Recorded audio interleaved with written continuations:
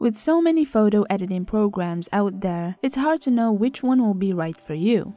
Affinity Photo and Adobe Photoshop are two of the most popular options on this list, but how do they stack up? Here's a quick comparison between two popular photo editing programs, Affinity Photo and Adobe Photoshop. We compare the features of each program so that you can decide which one would be best for your needs. Let's start with a brief overview. What is Affinity Photo? The Affinity Photo program is a robust and powerful way to edit your images. Developed by Serif, this line has been around for over 10 years now. It has been born to work in tandem, seamlessly connecting between different platforms for a maximum convenience, so you'll never miss out. With Affinity Photo's raw power, you'll be able to work at a speed that is unheard of for most other programs. In addition, it has an incredible toolset with features tailored towards professionals who need them the most. On the other hand, what is Photoshop? It was first released in 1997 and has gone to be one of Adobe's most popular programs ever since. Photoshop is the best tool for editing graphics and images. The program was created to edit photos, but it can be used as a general-purpose design package too. Its power lies in its flexibility, with an extensive range of tools, including advanced brush settings available on desktop versions and apps. Photoshop has never been more relevant than nowadays, both professionally or personally. When it comes to choosing the right software, many factors go into making a decision. Luckily for you though, we've taken all those pesky selections and boiled them down in this easy-to-read features guide. So sit tight as our team forecasts which features will make your choice clear. Affinity Photo offers amazing features. With the shape and pen tools, you can create vector shapes. Using Lightroom with Affinity, you can import PSD files, import Photoshop brushes, use most of Photoshop plugins and edit with them. Templates are organized by output, making it easy to choose one. In the tone mapping persona, the standard software includes several presets for photography. It saves up to 7,000 steps of the undo history after you close the project. It allows you to restore older versions of documents and protects you from accidental changes. A persona-based workspace with categories such as photo, liquify, develop, tone mapping, and export. Each persona becomes associated with a specific set of tools, resulting in less confusion and a more efficient editing process. Raw images can be edited using the Develop persona in Affinity. Simple edits can be made in this workspace to prepare the raw images for further editing. A live preview of a brush effect lets you see how it will look before you apply it. The features of Adobe Photoshop stand the comparison pretty well. The software can sync with cloud documents, an online storage service that lets you access your designs worldwide. When you switch from one device to another, cloud documents can sync quite well. It also handles big files exceptionally well.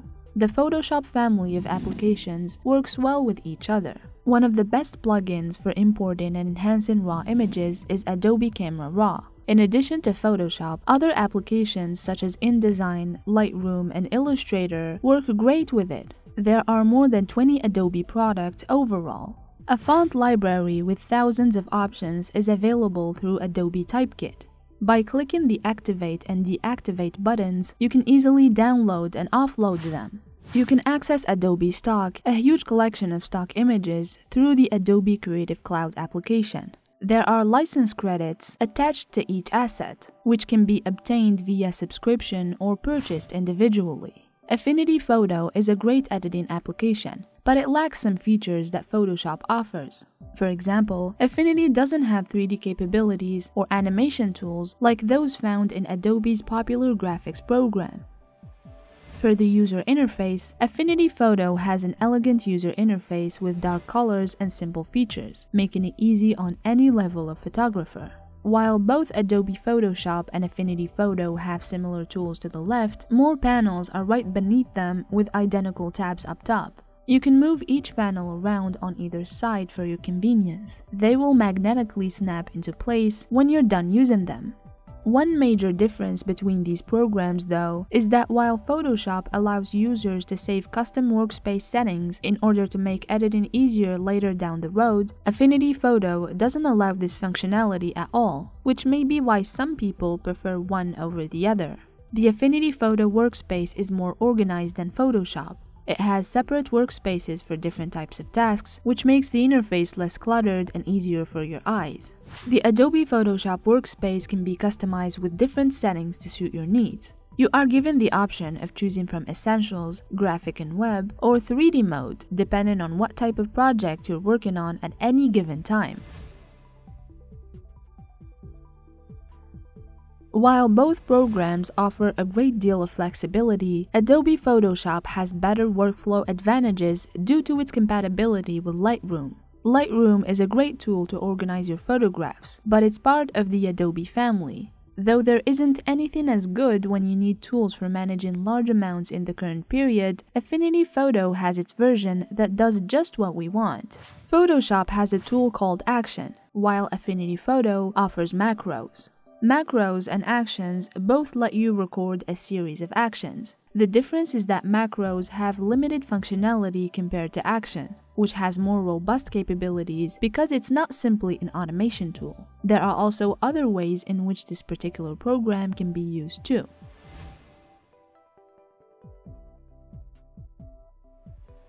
Some people might find Photoshop or Affinity Photo too complex to learn on their own. However, there are plenty of tutorials and lessons online that can help you get started with these programs.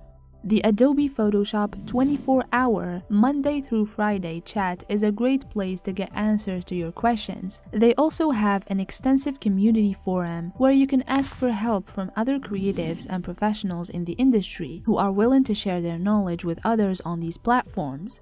Adobe has an extensive tutorial library that will teach you everything from Photoshop's basics to advanced lessons. There are written tutorials and video trainings available for whatever task or skill level one may need.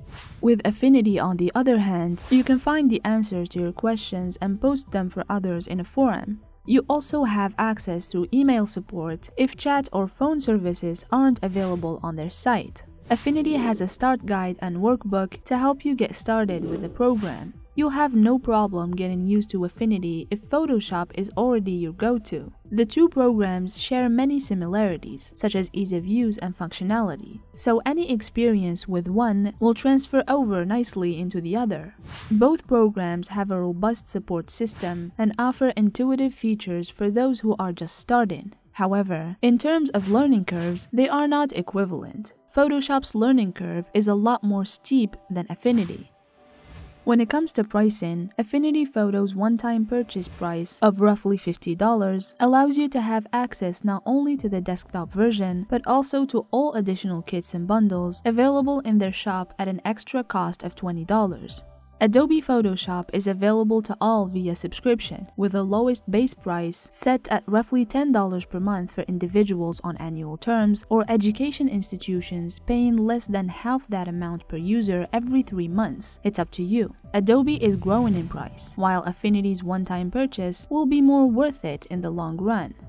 As a conclusion, Photoshop and Affinity Photo are both powerful raster-based photo editing programs. They each have unique features that you'll need to take into consideration when making this decision for yourself. If you're looking for an affordable yet powerful graphics software that will let your creativity shine through, Affinity Photo is the perfect fit. If you're, on the other hand, looking for an industry-standard software, Photoshop is the one to go for. You'll be able to do almost anything with it. We hope you found this video useful and informative. Comment below if you think that we've missed something or if you have any other suggestions. Thank you for watching as always, and see you next time.